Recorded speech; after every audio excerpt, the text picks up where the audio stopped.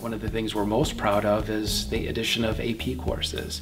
At this point, we're well into the teens, in the area of about 13 AP courses.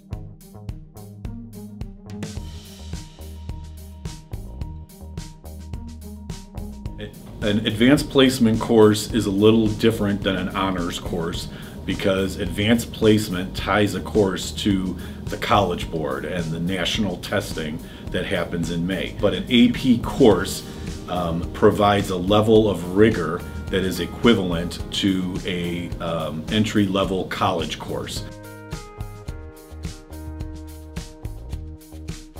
In general, just offering the sheer amount of AP classes that we do increases the rigor in every class that we offer. Like I mentioned in math, from freshman algebra 1 all the way on up.